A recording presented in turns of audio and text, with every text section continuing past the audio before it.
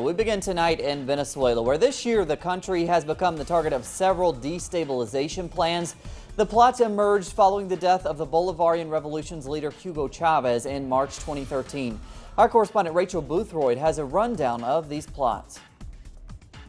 The streets of Caracas are now the image of calm. It's hard to believe that less than a year ago they were part of the nationwide explosion of the so-called barricades. The violent opposition roadblocks cost the lives of 44 people after opposition politicians Leopoldo Lopez and Maria Corina Machado called on supporters to take to the streets. They were reported as spontaneous by the international media, but for Desiree Cabrera, whose daughter was trapped inside a nursery set alight by the barricaders, it's not a story she recognises.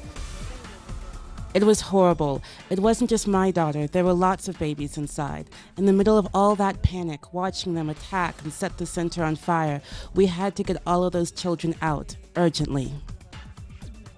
The barricades were not the end of the story. They were followed by the release of a string of videos showing right-wing terror plotter Laurent Salen confessing to having participated in planning the barricades in advance from Colombia. He and several others were receiving military training and funding there. The case was being investigated by youth leader and United Socialist Party legislator Robert Serra, assassinated shortly after the videos were released. For Farid Freiha, author of the book Plan Barricade, 2014 has been marked by attempts to overthrow the government in a soft coup. Strategies which made way for sustained low-intensity action through civilian clashes, the introduction of paid mercenaries and groups into the country who began to generate violence in order to justify military intervention. Venezuelan President Nicolás Maduro has described 2014 as the most difficult year yet for the Bolivarian Revolution, yet the government appears to have weathered the storm.